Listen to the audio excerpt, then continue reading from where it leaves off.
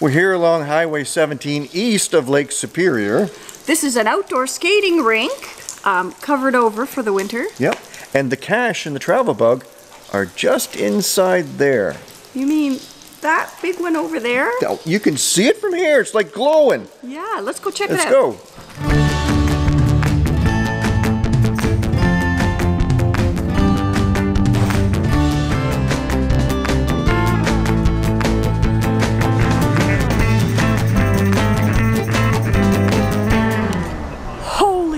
It's big. Well, it is quite big, I'll say. That's a pretty big, I don't know if it's the world's largest though, but that's a big one. I haven't seen a bigger one. Well, that is a really big travel bug. Huge. But where's the cache? Well, let's go look. Hey, what about that? Yeah, hey, look in the corner, look at that. Yep, that's a cache. So we found the actual cache is this electrical box, and the hint said the key is magnetic. And we just have to work the lock to get in.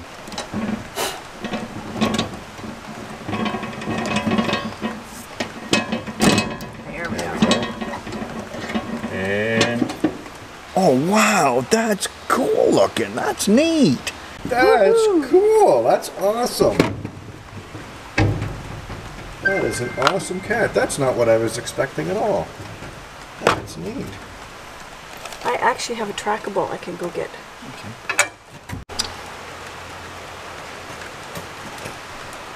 I'm going to leave this trackable that I've picked up along the way in this cache. Awesome cache. 3, 2, 1. Signed.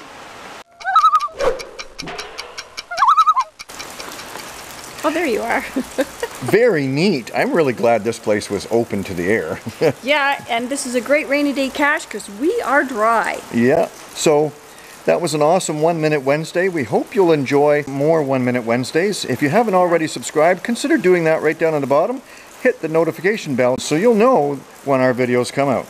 If you'd like to be a patron, go to patreon.com/cachecanada. Yeah. Keep watching, there's more caches to be found. Yeah, and where will geocaching take you? We hope you'll enjoy more 1 Minute. We hope you'll enjoy more 1 Minute Wednesdays with us. If you haven't, what? It's called a 1 Minute Wednesday.